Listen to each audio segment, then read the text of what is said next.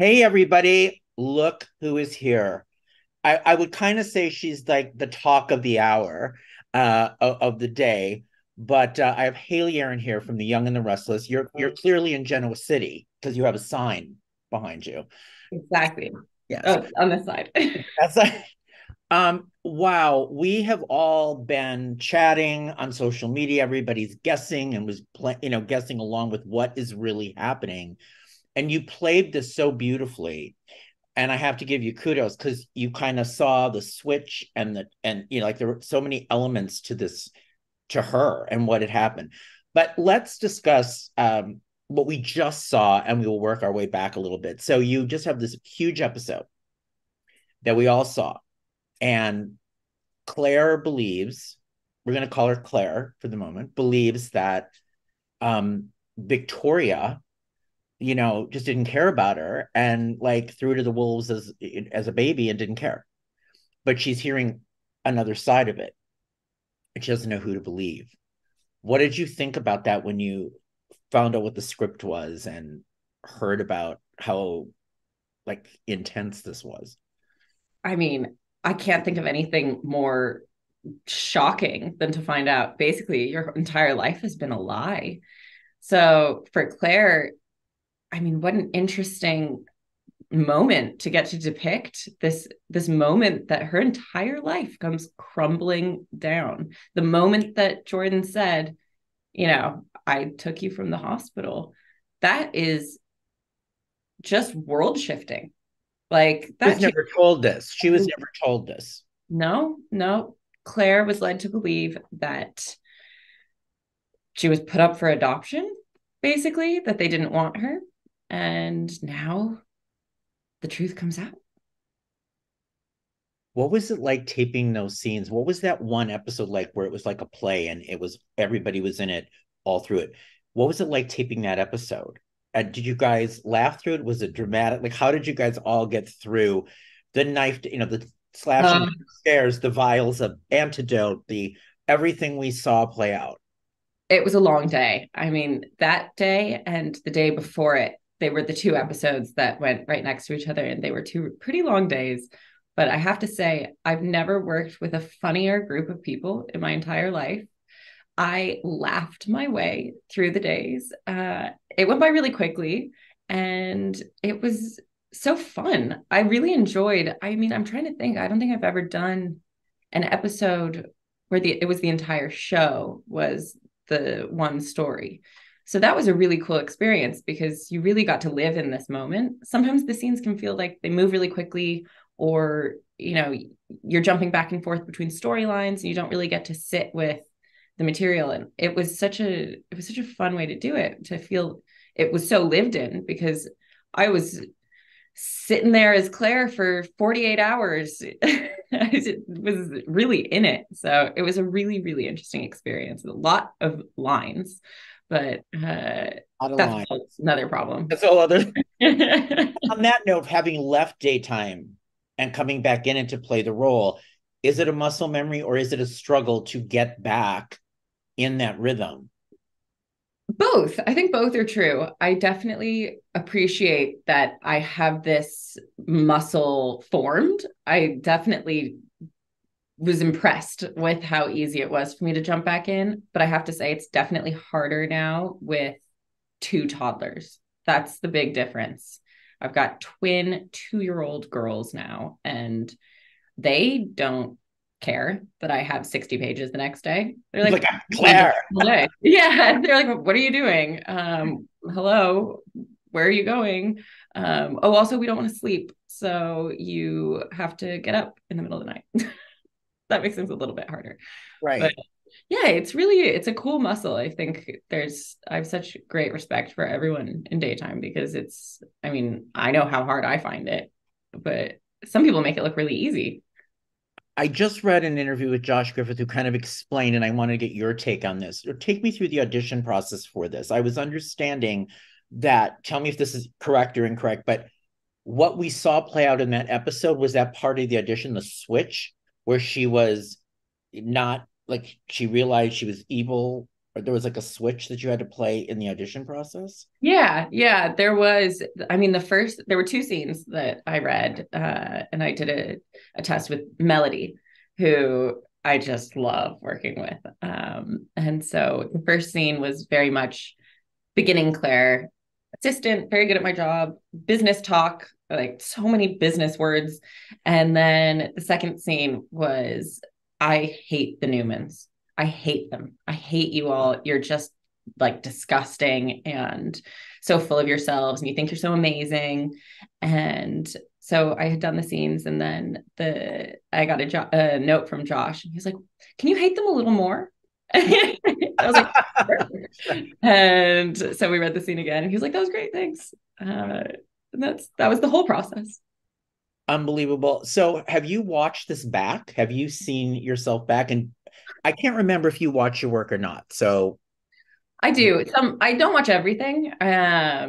But big episodes I love to watch. So I mean, I used to watch everything, but I don't have the time now because these you have the children are children. so demanding, and Yes. they don't get soap operas. They're like, Miss Rachel, we want Bluey, We right? want Blue. So yeah, I haven't had the chance to watch this past week because I've been living present day filming Claire. So that's been a bummer because I'm so excited to see it. But You, yeah, I've been busy learning lines. tell me what happened when you're in the scene, and of course it's so horrible what they do to Nikki. They literally put an IV of I mean, it is so heinous. It was just so horrific. And then leaving the bottle there for her to like drink. I mean, what was it like doing those scenes with Melody? Because she plays drunk better than anybody I've ever seen, I Yeah. think. Yeah. Oh, she's so fun. Yeah. I loved every minute of that. I mean, the dark Claire, that was the most fun I've ever had. Particularly the dream, the hallucination that Nikki had. Right. That was, I think, my favorite scene I've ever had the pleasure of filming. Like, it was so much fun. And because I think you touched on it earlier, just that the character is so layered and so dynamic. There's so much going on, and her psyche is such a strange thing. I mean, it's so fragile and manipulated, and just playing with those different layers has been a really enjoyable experience for me. I mean, when you read it and you're like, oh my God, I'm doing this to her, and then you're injecting her in the neck, and then you're That was my favorite part. I had a friend who was like, "Is that like, can you be redeemed from that? Can you be redeemed from stabbing someone in the neck with a hypodermic needle?" And I was like, I didn't kill anyone, like on a you soap. you can And afford murder, you can, yeah, yeah.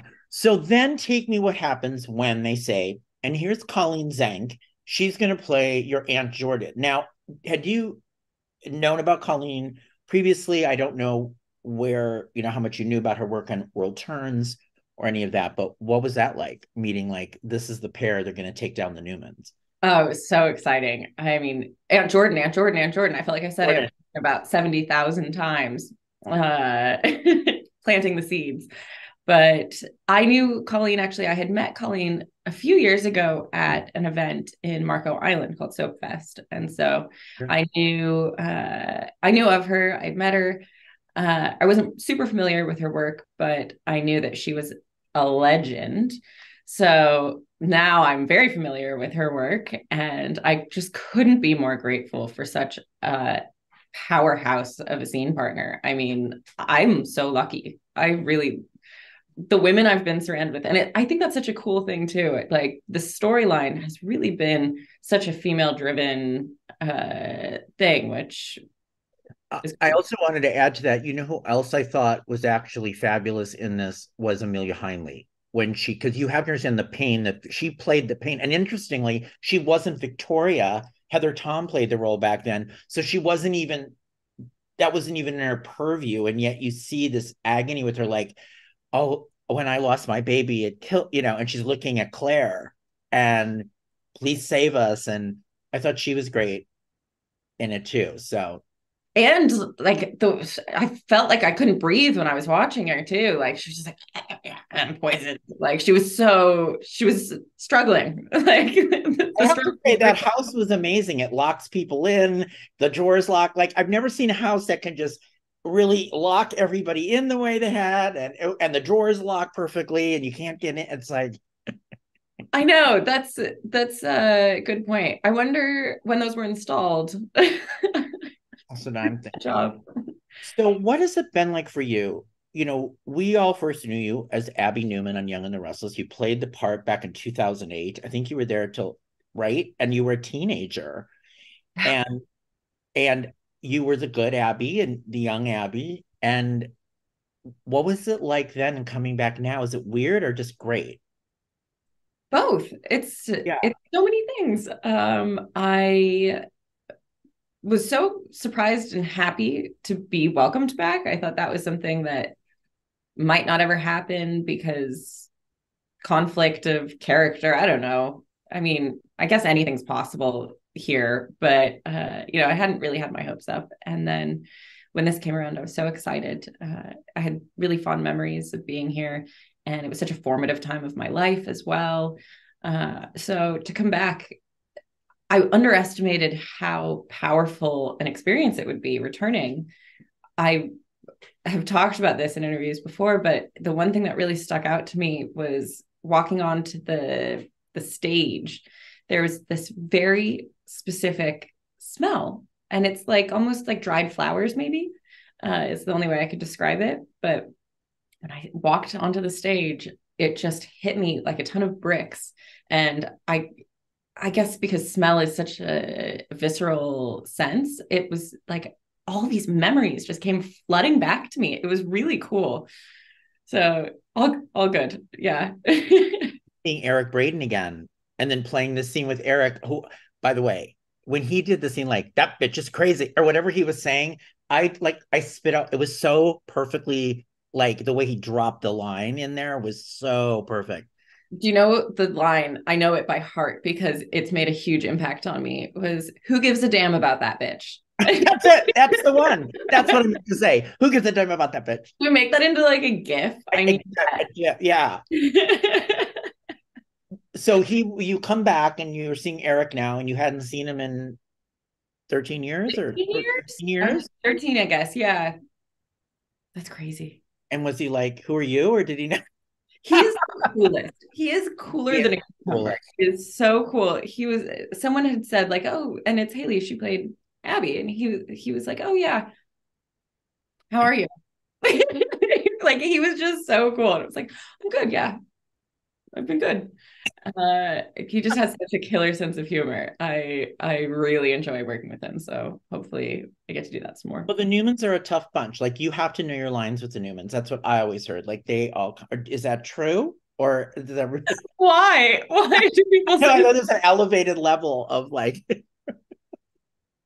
yes? Yeah, you like sure. you wouldn't want to be caught off guard. I feel Yeah. like sometimes people yeah, it's good to know. It's good to be prepared. And I feel like that's what allows us really to enjoy the time on set because it's hard when, obviously when there's a ton of material, you do have to really focus and keep it at the front of your brain because you're just cycling through stuff so quickly. It's in, it's out, it's in, it's out. But if you do have a little bit of a lighter day and you're really well prepared, that's when you can have a really good laugh in between takes. And I think everyone is just so funny. Like that's the one thing that is, I don't know. I wasn't expecting people to not be funny, but they're so extremely funny. Joshua's hilarious. Oh my God, he's ridiculous. He is so ridiculous. So he added a lot to those days, the big long ones, because even though he didn't really say much, he said so much. When you had to do the crying scene, when you were really emotional, and you're sitting there, I think you were aunt slumped against the wall, and you're just like, I don't know, I don't even know there's so many things going on with her at that point. Was that a one take thing or do you have to do it multiple times? Because it felt like you wouldn't want to ruin that performance because it was so great. And I was just wondering, was it just the first one or did you have to do it multiple times? Yeah, it was the first one. And this is one of my favorite things about this medium is I feel like these really heightened emotional moments, it's like doing theater. You get to live the moment, and that's usually what's captured, and that's what everyone gets to see. And it's very authentic. It feels really present because it's like real life. You get one chance at the moment. And I really enjoy that. I think some people, it kind of stresses them out a bit, feeling like they don't have, a few takes to find something. But I really appreciate it because in moments like that, particularly, I feel like you find the moment, and especially those episodes that are so big and strong, like the just everything that happened in that episode leading me to that moment, finding the emotion wasn't extremely difficult because I was up to here with it. And so, yeah, I think it was scripted, just Claire breaks down or something like that. And then David is saying in the chat she cried enough to put out a fire, but it was great. yeah, I mean, some days I leave here and it's so funny because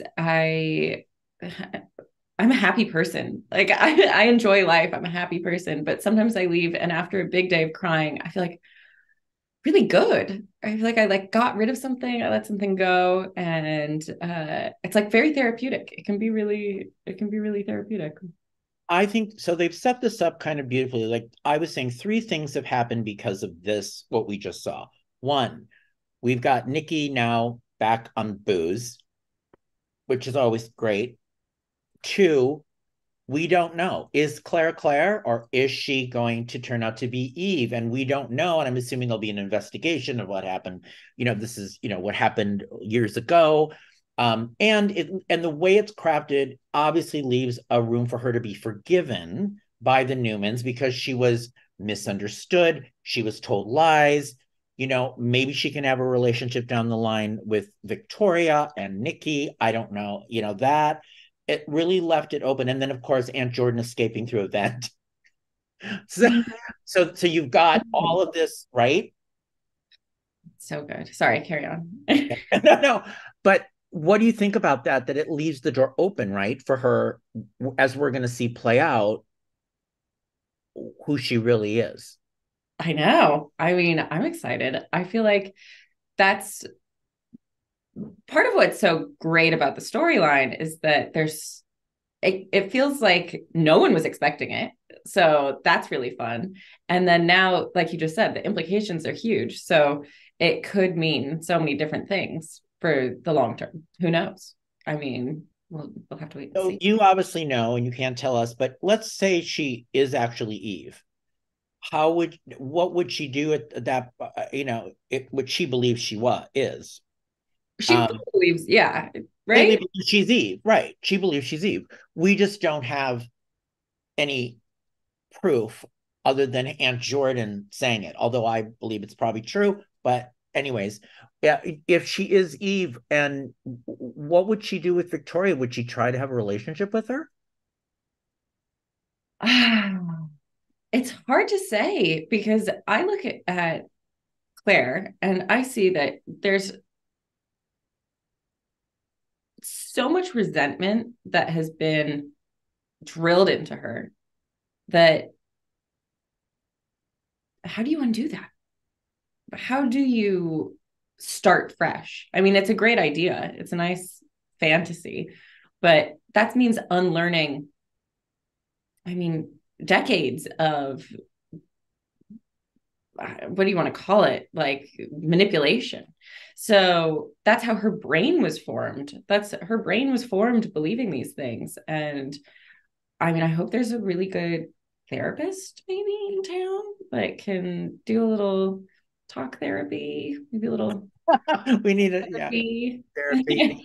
Get her Okay. a service dog, little. And let's just say she's actually Claire and was never and is not Eve. What if she's just Claire? Well, then I have so many more questions. Exactly.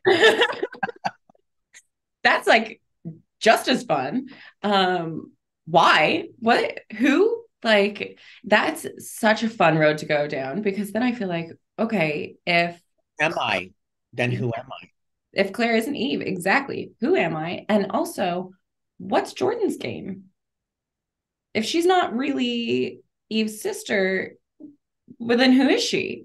What's the point? Why are we doing it? So, yeah, I love all the questions and how open ended it is. Like you said, it's really Right, fun. it's very open ended and was done that way and constructed that way. So it leaves us, and it's great because it's very hard these days in our social media in the world we live to get a hot button story that people are really talking about in soap operas. Sometimes it's really hard because you see everything else in the world that takes so much space. But Mm. this has been a little bit of a lift for YNR in that people are really like, what's going on? And who is she? And what's going on? Was there a favorite moment with Colleen that you've had that we've seen? It's a fun question. I Well, I mean, it wasn't with me, but the slash. I The mean, slash. slash is amazing. Uh, I really love the moment when Claire finally turns and says, "I'm not listening to you anymore." I feel like that was a really powerful moment, and that was kind of just every shoe dropping. Like, she finally kind of, it took a minute to process everything that was going on. I mean, it just felt like, how do you even start to try to think straight in this moment? And so it takes a few scenes for Claire to like get with it, because she's like, what? Like, this, I did not see this one coming. Like, so I thought that was a really good moment, because it was Claire's power, and it took her a minute to gather it, but there it was. There was.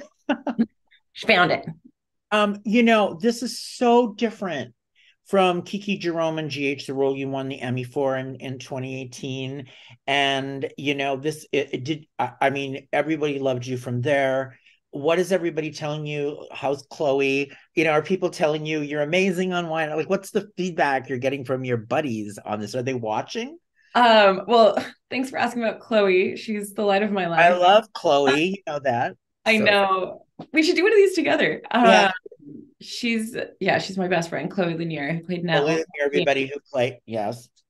She needs no introduction. Nell from General Hub. Yeah, yeah. She is so funny. I don't know what's up with the algorithm, but it shoots out videos of me to her on Instagram. So her For You page is like me on YNR.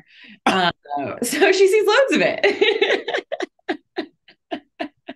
And she texts me, she's like, I saw you say mother today. Like, it was really good. Do you Was part of taking this role the chance to play a completely opposite flip of what we would know you for? We know you playing the good girl. This, I have to say, I have enjoyed immensely. And I've said this before, but bears repeating. I loved Nell so much. I think Nell was one of the most interesting, fun, cool, badass characters I've ever seen. And so I always was a little jealous. Like, oh, why is Kiki being so nice to everyone? Like, it's boring. Like, rest in peace. But I R.I.P. R.I.P. sweet thing. But yeah, when I found out that this was the path that the story was going to take, I was so excited to sink my teeth into it. And I pulled a lot of inspiration from Chloe's performance. I always really appreciated the light kind of humor that she brought to the scenes. I feel like there was just such a levity, and I loved Nell's point of view. And I thought, this is such an interesting opportunity to craft for Claire what her perspective is, because no one, I don't think, on the planet has been through what this girl has been through. So her perspective gets to be this like one of a kind, unique thing. And I just really enjoyed it. And I like the that dream sequence, the hallucination with Nikki. That was kind of like the little icing on the cake. Like, how far can I take it? I took it as far as I thought, like, was humanly possible. It's interesting you say that because Nell was an like Nell stood by, she stood by her choices and unforgivingly, unflinchingly, she was that badass. And I kind of feel like once we see what happens with Claire Eve, she may have that in her. We're just hoping she doesn't become like a mousy Newman person. I know. Well, there's a fire inside of Claire. I Yeah. think, this has definitely knocked her down a peg, but that's inside of her. I love So it's just like get dragged off, and you're like, oh, I saw her getting dragged off and she was like,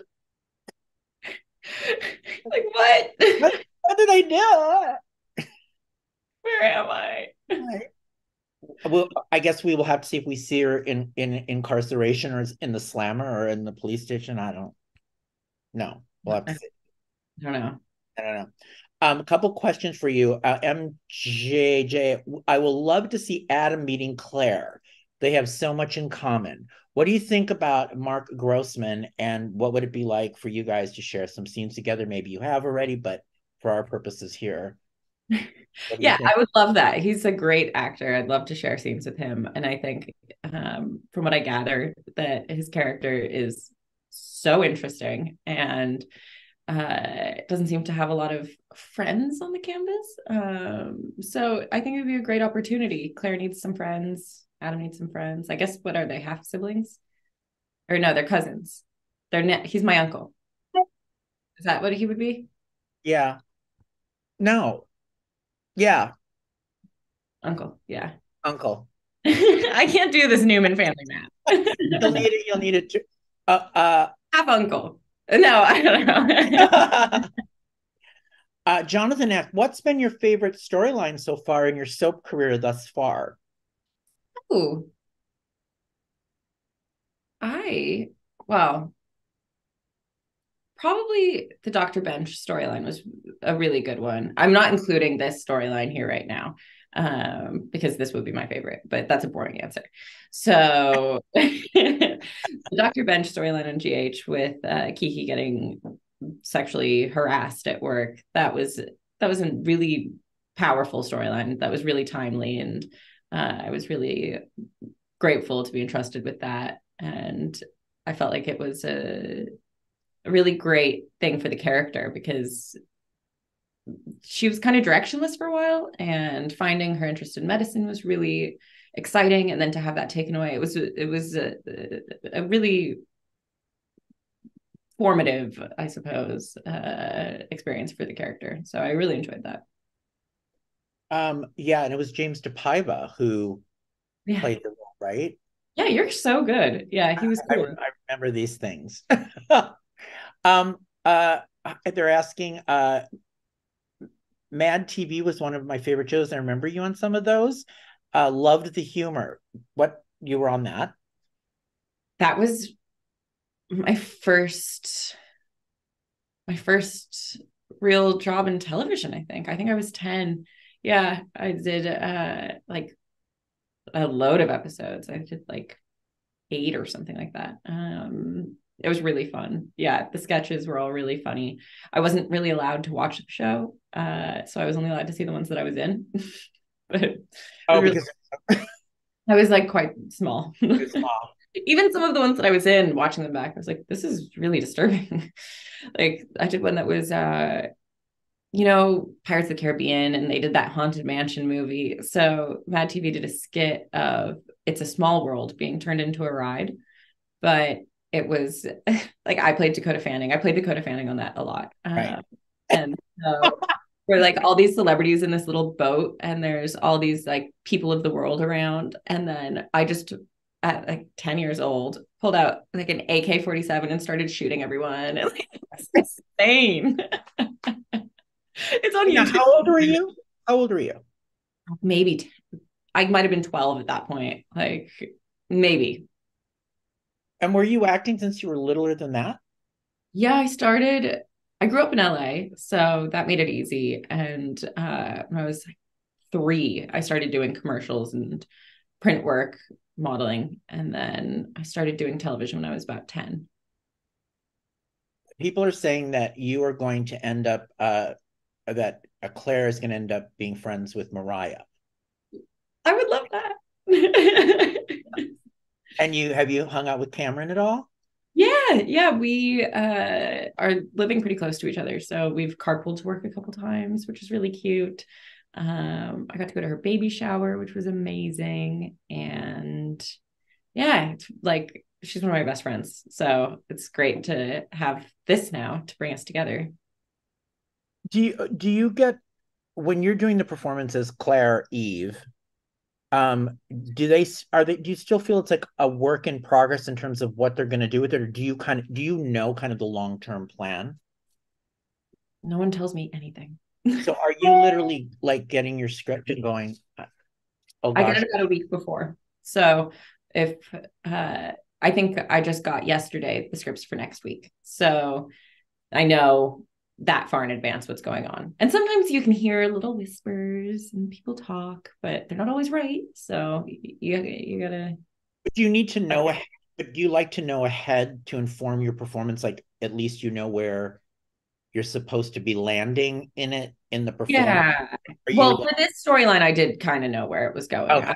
because it was such a big thing. But for the yeah, I guess that's a good point. I did know.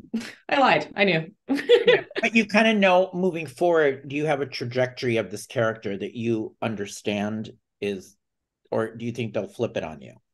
Well, Which I suppose they can do. Right. they can do whatever they want. Yeah. I mean, I guess what I like about not knowing too far in advance, Hayley wants to know because I'm nosy. Like I just want to know because I enjoy the show. I want to know what's going to happen, like everyone. But as an actor, I think it's kind of better not to really know because that's what life is like.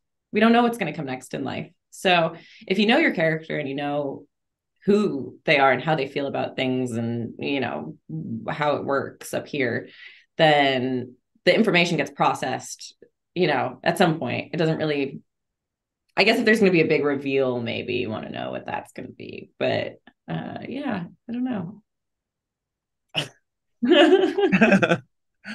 um, with Colleen Zenk, with Ann Jordan. So when she leaves and she had no idea she escaped to the vent. Does Claire Eve know where she went? I don't think so. I don't think so. I mean, do you see them in cahoots again? Do you think they would still get in cahoots again because there's still this takedown attitude? That's what I'm. I mean, she's basically my mommy. Like, that's the woman that raised me. Creepy mom. Yeah. So there's definitely a loyalty. There's definitely love. I mean, that's the most heartbreaking thing I think for Claire is that even with what Jordan has done, it's still the one person that guided her through life and was her shoulder through adolescence and the person that put a band-aid on her boo-boos when she was little. And so there will always be love there even if it's completely tarnished.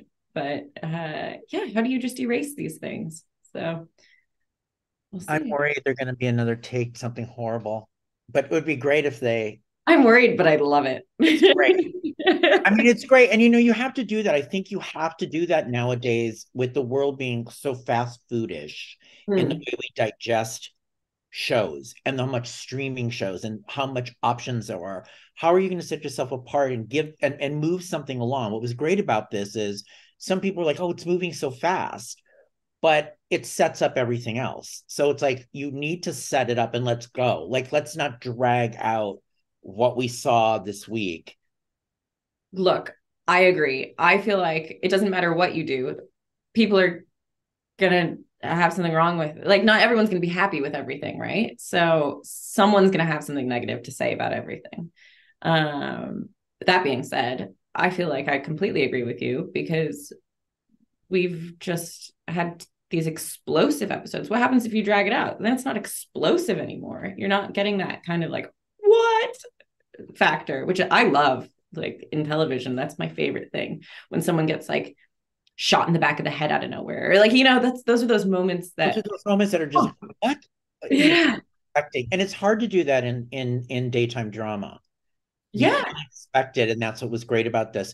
There is a question from David. He wants me to ask you who you think would be a good love interest for Claire on the canvas. Like, who would be the what? Give us some options when you're looking at it. You may already know, but let's just say. I mean, it's hard. I feel like as obvious of a question as it is, I haven't really thought about it before because I feel like that you can't love someone else until you love yourself. And we're a ways from Way but to answer the question, I suppose if they're not related, then Adam would be cool. Or maybe she's not straight. Maybe throw a wrench in the Tessa Ryan. we don't even know that. Yeah, we don't know much. So, keep it interesting. Vanessa's like, please not Chance. They don't want you to Chance. Well, now I'm gonna go for him. So shouldn't have said that. That's it, Vanessa. We're done. Maybe Kyle could be her new love interest. Sharon is like, Kyle. Yeah, and I feel like there's already some bad blood with Audra, probably. Like, get in there, annoy her. Yeah. Just annoy everyone, piss people off. That's what I want to do. I just want to piss people off. And then someone's like, not Nate. That would be awkward dating her mother's ex. Now I'm going to do that too. See, we're giving her. There is a person from saying, I can't wait to watch the storyline here in France. Thank you, Disney Carnival, for being with us today. Yeah, because they're a little bit behind. Okay, sorry for all the spoilers. Yeah, that's interesting. They're asking about Mar West. Have you stayed in touch with her? And also, Colleen worked with Mar on As the World Turns. So, did you guys trade Mar West stories at all? A little bit, yeah. I haven't spoken to her much lately, but yeah, we've definitely kept in touch a bit. I miss her dearly. She's such a gorgeous, wow, she's such a gorgeous woman, and phenomenal actress. I actually saw yesterday or the day before there was a tweet that said that it was the like 5-year anniversary of Ava finding out that Kiki was dead. I was like, what? Like time. That's cool. Time. The body bag scene. Yeah. Which I still can't watch. It's too sad. But yeah, we've kept in touch. And I was actually talking to Colleen about it today because she talking about keeping secrets in daytime. How amazing that the reveal of Colleen coming down the stairs, like that must have blown people's heads off. It was the most wonderful surprise to get to see her, who was so beloved by so many people and such a staple that up from World Turns and being in daytime, and then to see her because she plays bad so good, twisted so good, and I think Josh knew that she could play so twisted, and this was so twisted and like weird, like all of a sudden it was just like, what is going on here? And this small woman is able to like bring down the Newmans. Yeah, that's what was so like, wait, and then you're in it, and then it was delicious drama as you could possibly get, and it really was good. K Squared is asking, what's it like working with so many legendary characters of YNR in those scenes? So I'm assuming Nikki, Victor, Josh, I mean, like all the legends of the show. Yeah, it's really fun. And I think it's especially fun. I mean, my first scene with Eric was when Claire was being Nikki's assistant, going in and saying, oh, I'm so excited to be here and work with you. And of course, I know underneath all of this, I'm like, I hate you. Like, you suck. And so I think it's really fun now, that there was that faux reverence, but now that it was kind of all like turning around and just being like, and you, like, it's so fun because they're so respected and beloved, to be someone that comes in and just doesn't care about any of that. That was like the most fun part of it all, was to kind of, I don't know, just flip it on its head a little bit and not bow down. MJ's asking, they need to compare Eve's DNA on file with Jordan. Is Jordan really Eve's sister? I mean, you're asking all the right questions. These are all the right questions, fans. Yeah. And we can't answer any of them. But yeah. it is so wonderful to see you, and I can't imagine what it's like, the mother of two twins and doing this role. And were you living in Ireland too? Yeah, yeah. So People were asking about that. Like what? yeah, I was well, I technically still like I don't even know what's going on in my life. You're here, there. All over the place. Yeah. So we were over there. We went over during COVID, and then the girls were born in Ireland. And so when I was so blessed with this job, I kind of just got up and just left. Like we all just came over, and I haven't sorted any of my stuff out back there. So yeah, I have a lot to do, but it's great to be back. I'm And from LA. This is like, yeah, amazing. and hubby's good with it. He's great. Yeah, we met here. So I knew it's that. I he's knew got that. he's got his life here. So it's a little bit different than me going over there. And we've got it's nice. I feel like now we both have an appreciation for both places. So it's two homes. I'm so lucky.